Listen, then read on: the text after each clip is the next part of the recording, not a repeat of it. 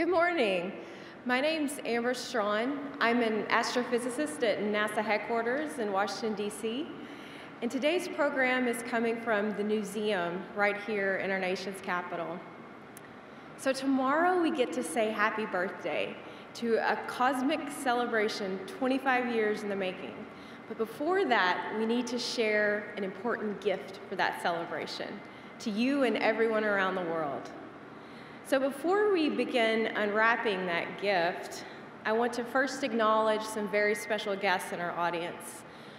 Some astronaut heroes that are a key reason we can celebrate 25 years of Hubble being in space. In addition to the two Hubble astronauts on stage, there are a few more in our audience here. Would you all please stand and be recognized?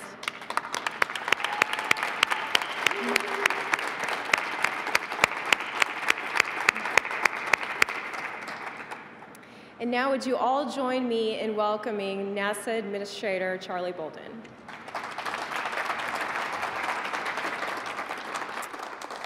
Thanks very much, Amber, and thanks to all of you for coming out this morning. It's great to be here with you. It's really great to be with you because I was surprised to see my former commander, Lauren Shriver, walk through the door, and that makes it really, really, really special.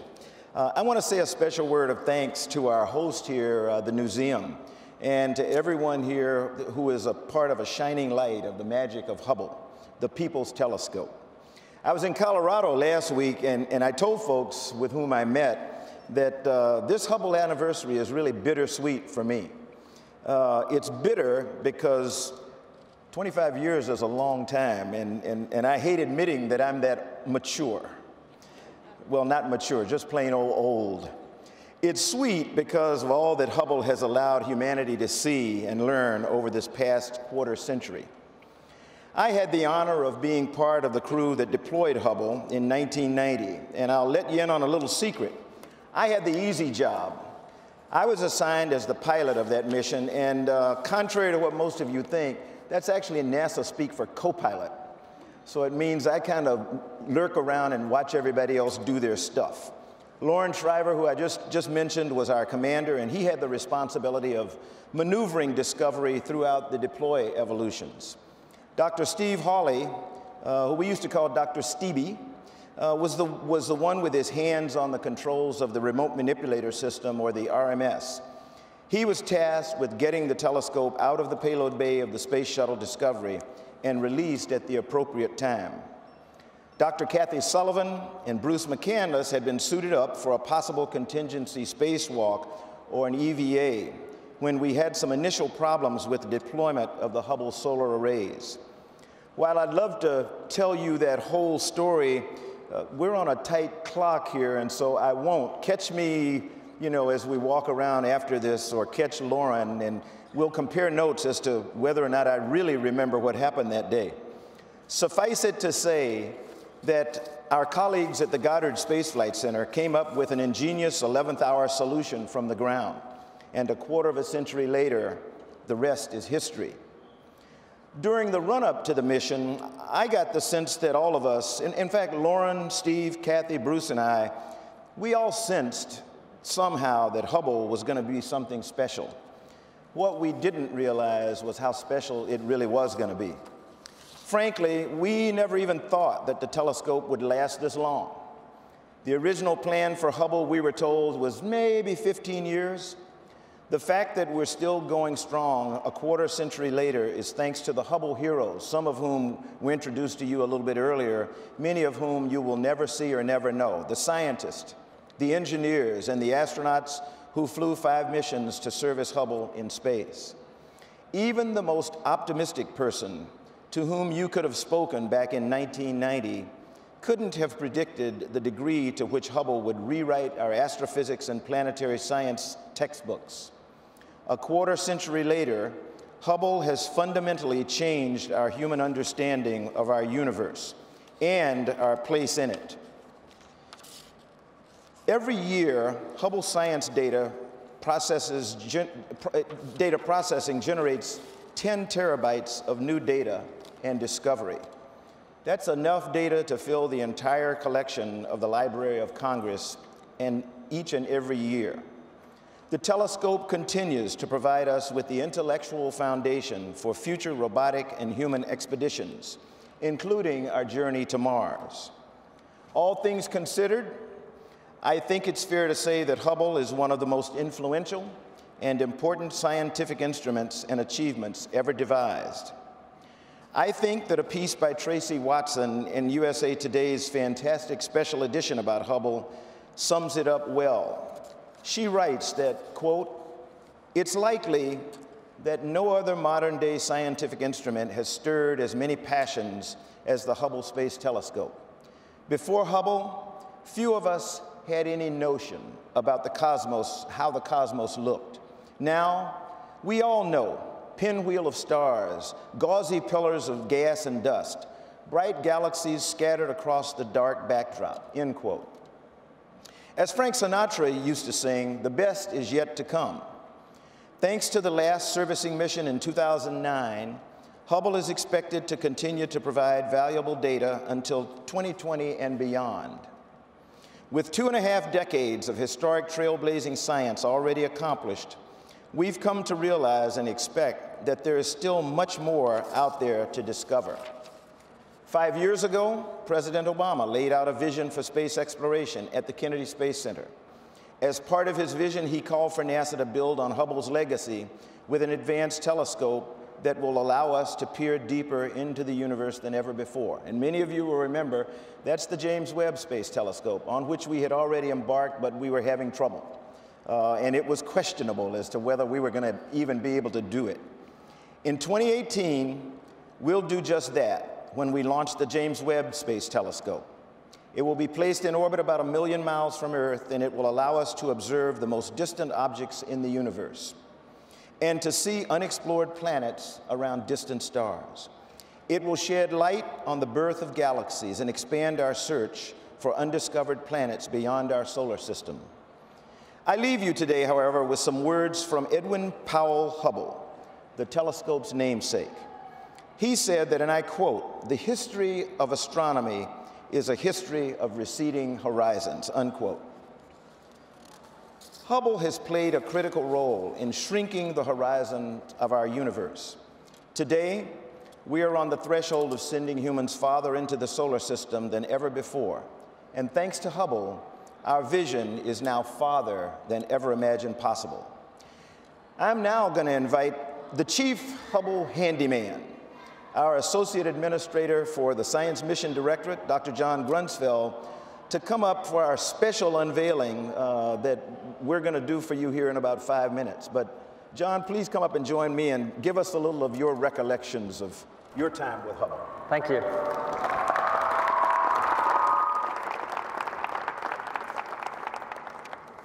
Well, I'm really thrilled to be here today for the 25th anniversary unveiling of Hubble's, what I hope you will all find spectacular anniversary image. And one of the reasons I'm thrilled to be here is because, you know, with my fellow astronauts, once we service the telescope or launch the telescope, there's always a question, you know, will it work? And you all know it works, and that's why we're here. Otherwise, we'd all be in exile in countries like Bolivia or elsewhere. So just happy to be here. NASA's science and NASA at large, our mission is to innovate, explore, discover, and inspire. And there's no better characterization of that than the imagery and the science that comes from the Hubble Space Telescope. We would never be able to be here talking about Hubble 25 years after its spectacular launch if it wasn't for the innovative ideas and engineering that went into the tools, into the new scientific instruments. The reason why Hubble is making such great discoveries today is that we've been able to use the remarkable space shuttle to put new instruments in, to take advantage of new detectors. I see a lot of digital cameras out here. I see a lot of smartphones. The detectors in those cameras, the CCDs, the CMOS detectors, were developed by pushing the frontiers of astronomy, and specifically the Hubble Space Telescope. When we explore, we look out into the cosmos. And that's exactly what Hubble has done. It has shown us an amazing story of the history of the universe. It has literally unraveled the mysteries of the universe, especially with the new detectors and cameras that we put on this last mission. When we explore, we discover things. Hubble was designed to discover a few specific things. It was to determine how fast the universe was expanding, prove the existence of black holes, and look at where stars were forming and dying. Many of the discoveries, in fact, most of the discoveries from Hubble were things we never expected. Things like the origin of gamma ray bursts, the most energetic explosions in the universe other than the origin of the universe itself. That every galaxy has a massive, supermassive black hole in its center, including our own. And amazingly, that the theory of the origin of the universe and the expanding universe, the evolution of stars and galaxies and planets and us, is a story that we've been able to unfold for almost the entire 13.72 billion year history of the universe. And in fact, even that age is something that Hubble determined, and it wasn't sure that it would be able to do that when we launched it. We've known about the expanding universe for, well, since Hubble's time.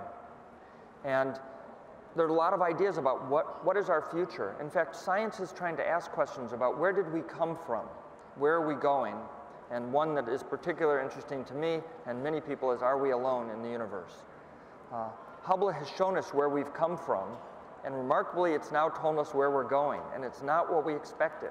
The universe is expanding. We expected it to be slowing down, but in fact, it's speeding up, it's accelerating, and that's caused astronomers to invent a new term called dark energy, which really means we don't know anything about it. But it's this mysterious force that's causing the universe to expand. When we launched Hubble, we knew about 9 planets in the universe. Then we were demoted to 8 planets. And I have to remind you that on July 14th, the Pluto New Horizons spacecraft will zip by Pluto, dwarf planet, give us our first view of the Pluto system. It's going to be very exciting. We'll have another celebration for that, I'm sure. But after those 8 planets, suddenly the Kepler Space Telescope ground-based observatories started discovering hundreds and thousands of planets out in the cosmos, in our galaxy. Hubble was able to look at the atmosphere of a planet around a nearby star, something that nobody ever imagined an Earth-based telescope or an Earth-orbiting telescope could do. Really incredibly exciting.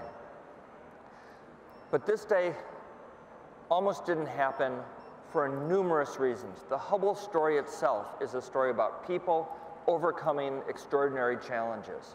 And one of the challenges was the misshapen mirror that was discovered after launch. And in fact, all of NASA was at risk, whether we could fix it or not. Then in 1999, all of the gyros failed on Hubble, and we had to go up and fix it, kind of a rescue mission. And then in 2002, we had this problem with the power on Hubble, and we had to go up and do something that nobody had ever anticipated. I love being in space. I'm really happy in space. I wish I was up with the crew on the International Space Station right now. You know, not a one-year mission. I'd go up. I'd like to live in space. But there was one moment in space that I really wasn't very happy. And that was in 2009 May, just 6 years ago, when we went up to put the new super-duper digital camera into the Hubble Space Telescope. And the image you're going to see today was taken with that digital camera. And when we went to take the old camera out, it was stuck. The bolt to remove it wouldn't turn. And I wasn't smiling then at all. In fact, I was very concerned that we were going to break the telescope and that the old camera would never come out, and that we'd done all of this work, including a cancellation of the Hubble mission itself after the tragic loss of Columbia. But we were up there, we had the tools, we had the people, and fortunately we got that camera out, put the new one in, and ever since then, Hubble has indeed been unraveling the mysteries of the universe. So in just under a minute, Charlie and I are going to virtually unveil this spectacular image. We spent a lot of time thinking about what kind of image should we show, and of course I thought, well, we should have a new picture of Mars. We have lots of pictures of Mars, and we have a fleet of spacecraft exploring Mars today, and that's our destiny. NASA is exploring Mars, preparing for sending humans to Mars. Well, in the end, we came up with a really spectacular image. Hubble imaged it. It was even better than we thought. There's a team here that helps prepare these images from the Space Telescope Science Institute. Jennifer's going to tell you more about the science for that image. But I think you'll all find it really compelling. It's something that we do when we celebrate. And is that 10 or 9? Are you ready, Charlie? Okay, I've got this side. You take that side. grab we'll watch the him. virtual screen. Here we go. Let's pull. Go.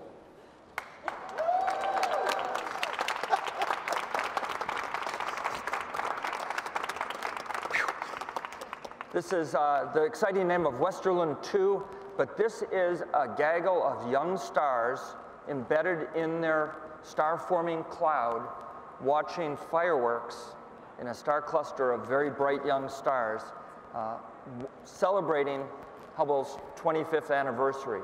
Now, the fact that it's taken thousands of years for the light to get to us just means that they planned really far in advance. But this spectacular image shows a cloud of dense gas and dust. The gas is collapsing, forming new stars. Jennifer will tell you much more about it.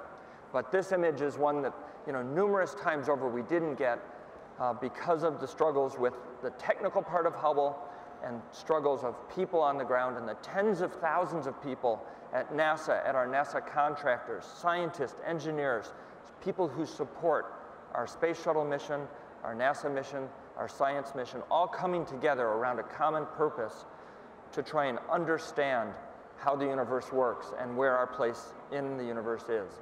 And this has had just extraordinary reach, not only into the scientific community, of course, and rewriting the science textbooks and our understanding, but into schools around America, and in fact, around the world. Hubble inspires the world. And with that, I'd like to invite Jennifer Weissman to come up. And she's the Hubble project scientist at the Goddard Space Flight Center to tell you a little bit more about the science in this wonderful image. Thank you very much.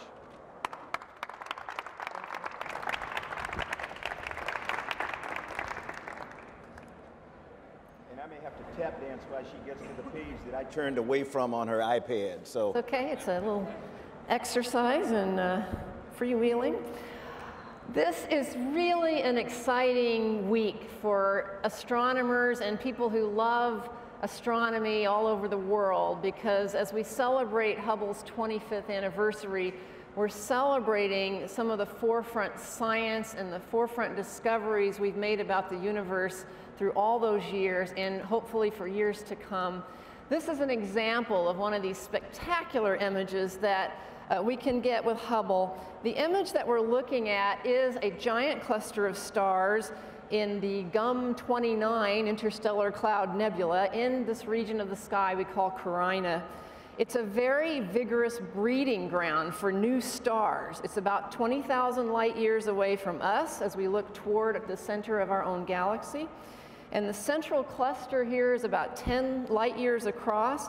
There's about 3,000 stars in that central cluster, and they're very young. This is a really new birthplace of stars. The cluster is only about 2 million years old, which in stellar terms is very young, and it contains some of the galaxy's hottest, brightest, and most massive stars that we know of. So it's a very vigorous star-forming region.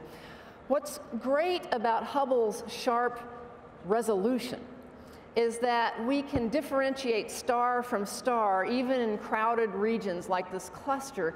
So this helps us scientifically to be able to understand what kinds of stars are in this cluster, how they're different from one another, how the population may have formed in the first place. We can study the characteristics because of Hubble's exquisite sensitivity and resolution. What's also great about Hubble is that we can look at regions like this in multiple colors or wavelengths of light, and that gives us a lot of information. The visible light filters that we used in this image were from the advanced camera for surveys, and it's showing us light not only from the stars, but also from this colorful emission in the ionized gas surrounding the stars, that little moon-shaped cloud trough. In these colors, the red is representing a lot of emission from hydrogen gas, the blues and greens are coming from oxygen. All of this is telling us that those bright, vigorous stars in the core are having an impact on the surrounding gas around them. Both the light and the stellar winds coming off the stars are impacting that surrounding material, those surrounding clouds. They're chiseling into them, and they're also the light is ionizing the gas, which creates these spectacular colors. When astronomers see these lit up nebulae, we say, aha, that's a region of active star formation, and this region is truly very, very active. Also in this image, we have data from the infrared channel on the Wide Field Camera 3. This is the spectacular camera that was installed by astronauts, thank you very much, on this last servicing mission in 2009. And with this new capability, we can actually see into some of the dusty veils that might have otherwise enshrouded some of the stars that we can actually see. So if you look around this picture, you'll see some reddish colored stars. Those are stars that might have been invisible were it not for the infrared capabilities of the Wide Field Camera 3. We can also see a whole lot of stars, both in the center and embedded in that surrounding gas. That embedded region of star formation is really important as well, because regions like this tell us that star formation is active and ongoing. The big massive stars form first. That's what's happening in that central cluster. But all that activity, all that radiation and the wind activity from those central stars is impacting the surrounding gas, and that actually incites subsequent star formation in those dense clouds. So as we peer into those clouds, we see evidence of younger stars still on their way to forming, kind of the subsequent wave of star formation. With future telescopes, in particular the James Webb Space Telescope, we'll be able to peer better into those dense dark clouds and see young protostars as they form. We're so excited about seeing the activity like this, and I think that's one thing that Hubble has revealed to us all along, is that our universe is active. It's not stagnant. Things are going on in our own solar system, star formation in regions like this all around our galaxy and other galaxies, and we also see activity going on in so many other galaxies. So we're very appreciative of Hubble this week, and I think this beautiful image is a wonderful example of the kinds of things we can study and learn with Hubble. And with that, I'd like to welcome Dr. Kathy Flanagan up to tell us a little bit about the broader context of the Hubble telescope.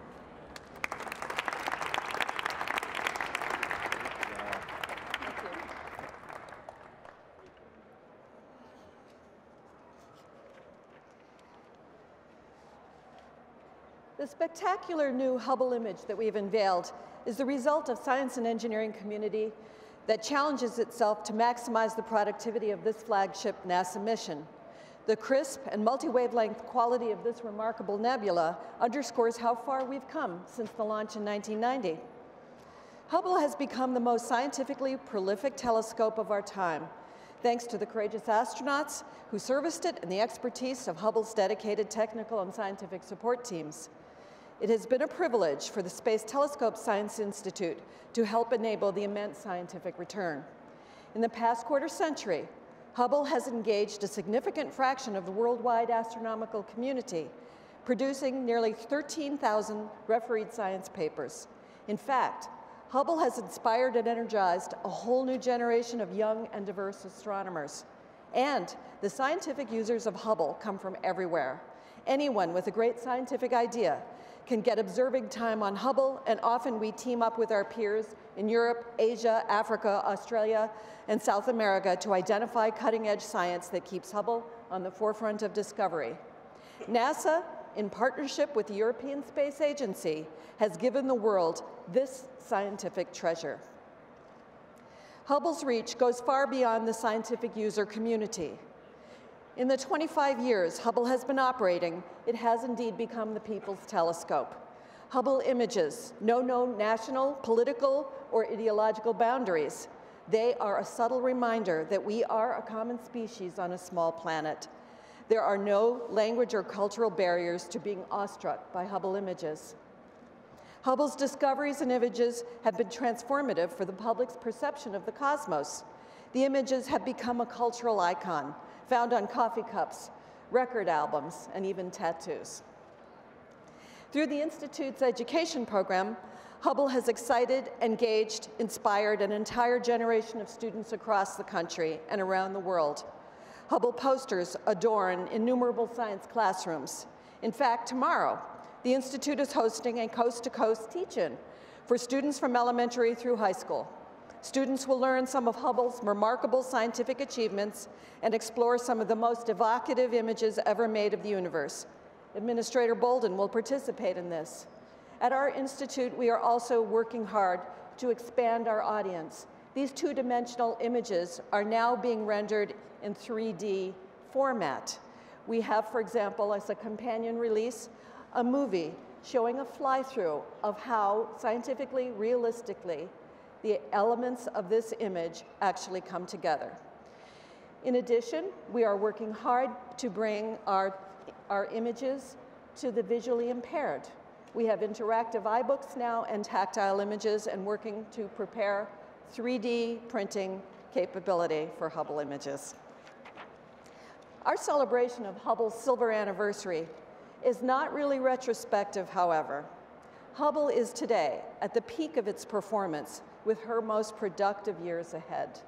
Hubble will have powerful synergy with a new generation of large ground-based telescopes and the next great NASA astrophysics mission, the James Webb Space Telescope. In fact, the Hubble experience has laid the groundwork for the future of space astronomy. NASA was born to do great things. It is the agency that delivers dreams, enriching the whole world. What amazing wonders await us over the next 25 years and beyond. Good job. So before we take a few questions today, we have a very special video that we want to show that's going to show a 3D flyby through the image. John, if you'd like to come up and say a few words about it. Thanks, Amber. Why don't you stay up? Sure. When we launched Hubble, we had no idea how amazing the images would be. I mean, truly, people really hadn't thought about it. When the first images came out, of course, they were spectacular, things like the Eagle Nebula, the Pillars of Creation. And those early images told us how truly beautiful the universe is and rich the fabric of the universe. Well, now we have high-def Hubble images with these new cameras. And combining that high definition, the way our human eyes see, with our scientific knowledge of what these objects actually are like in the universe, we're able to create 3D fly-throughs.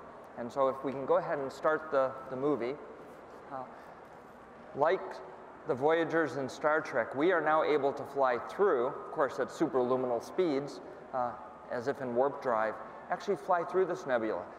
We're going past stars that are in the foreground as we approach the nebula. And hopefully what you'll see in this is that these are not two-dimensional paintings. These are real 3D objects.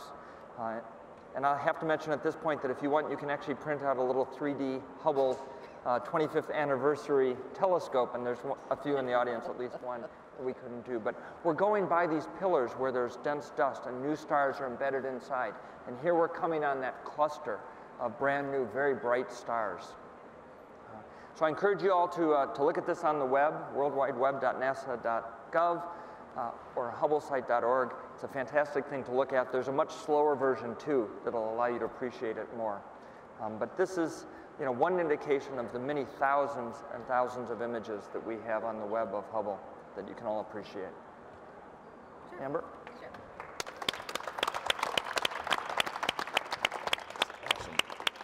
All right, we have time for a few questions, and we do have a mic, so raise your hand and we'll get the mic to you.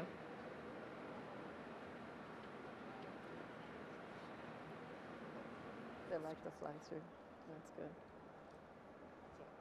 My name is Arsenio Menendez, and I'm curious as to what are the mirrors made out of? What are? Oh, what are the mirrors made out of? The mirrors are made out of glass. Hubble is relatively old technology. It was, started in the 1970s and built. The mirror was built by Perkin-Elmer, and it's actually a very thick piece of glass. It's been lightweighted, and then it took months and months and months to carve the shape and then polish it.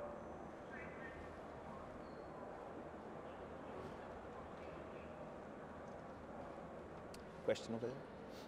I think.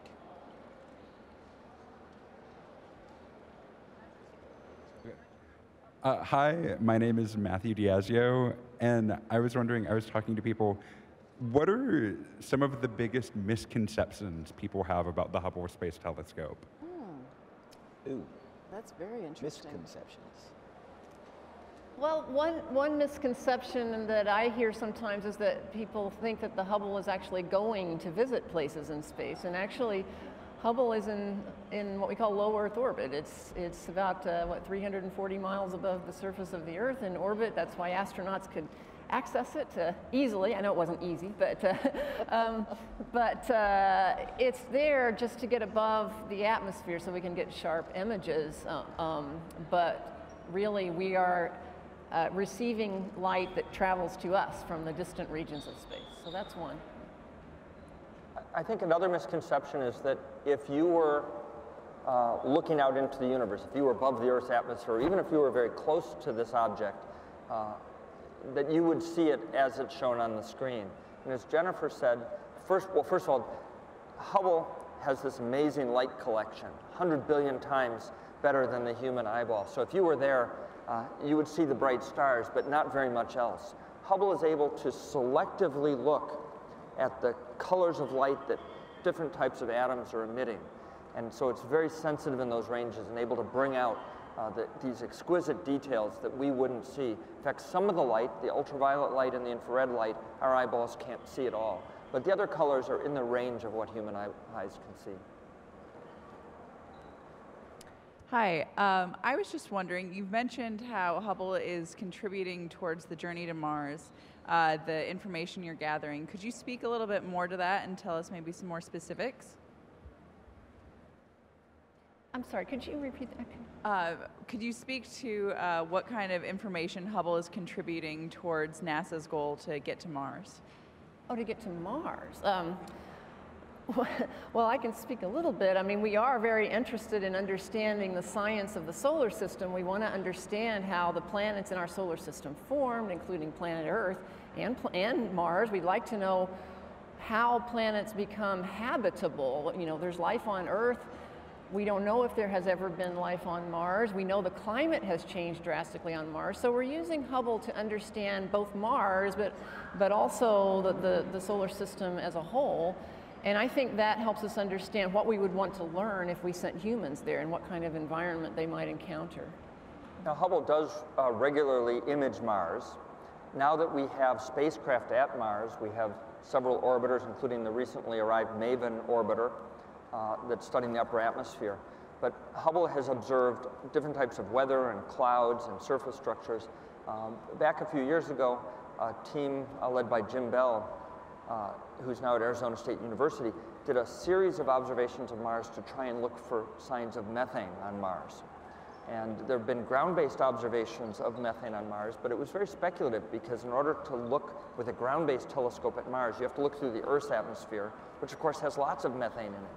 So it's a very tricky observation to do from the ground. Hubble has the advantage it's above the Earth's atmosphere, and so it had a clear, unobstructed view. Unfortunately, they didn't really find any signs of it. We now have the Curiosity rover on the surface of Mars, and when it first arrived, it started looking for methane and didn't see it. And then for a couple of months this year, we saw a sign of methane on Mars, which is one of the indicators of life or some kind of geochemistry. So we still don't know what the source is, but we now know there's methane on Mars. And so Hubble is part of all of the tools we use to put together the knowledge we need to learn about Mars from a science perspective, but also for future explorers. But there's a more fundamental way that I think Hubble has contributed to our efforts to send humans to Mars. And in the same way that Hubble contributed to the International Space Station. Virtually every spacewalk that's done on the International Space Station carries tools that were developed for servicing the Hubble Space Telescope. Hubble is really hard to fix and hard to upgrade, and we had to invent new tools and new techniques. And in 1993, when the crew went up to do that first servicing mission, in the 3 years prior to that, they had to invent almost all of the things that we now know about modern spacewalking and space repair that we're using on the International Space Station. And I'm convinced that when we leave our home environment, go out to the proving ground, and then go out to Mars, that those same Hubble tools and techniques will be used. Good morning, my name is John Tullock. You have talked a little bit about the astronauts who've worked with Hubble and how Dr. Grunsfeld talked about the tools that were used and created for this, but how has Hubble and the human spaceflight program worked together, and how has Hubble benefited the human spaceflight program? I'll take a shot at it real quickly, and it's, you know, Hubble, I was privileged to lead the independent review panel for what became STS 125, and the panel was put together much to the credit of Senator Barbara Mikulski. When we talk about Hubble being the people's telescope, and that is a misconception. Hubble is not a telescope. Hubble is an observatory. It is a rich observatory that today has 6 instruments that are unprecedented and probably will not be repeated again. So the richness of Hubble is in the breadth of its ability to see across the electromagnetic spectrum. But the things that we had to do to service Hubble were operations that we would have loved to have been able to do robotically. It is not, these guys have fun when they go out. It is not fun to be a member of a crew inside the spacecraft who has just put somebody in a spacesuit to see your friend go out into the vacuum of space, because there are all kinds of really bad things that can happen. So if you want to try to limit the risk to human beings, we need to develop much more robotic technologies than we have today. Hubble was the impetus for that. You know, when we convened our study group and the National Research Council looked at how you think about saving Hubble, we went in with the intention of identifying a robotic method to do that. And the technology just wasn't there yet. Today, because of the preparation for Hubble and trying to answer that question about technology, we now have robotic capabilities that are unheralded and unheard of before. So we find from Hubble that, you know, you can send a robot out. John, I'll go back to landing Curiosity on Mars. The night that it landed, we had a press conference, and John got up to the podium and he said, "I have a prediction, bad. We should never be predicting stuff." He said, "My prediction is Curiosity will discover nothing." And I fainted almost. And then he said, "The reason it will discover nothing is because it's a robot. And what it does is it sends data down to Earth for human beings to interpret and things."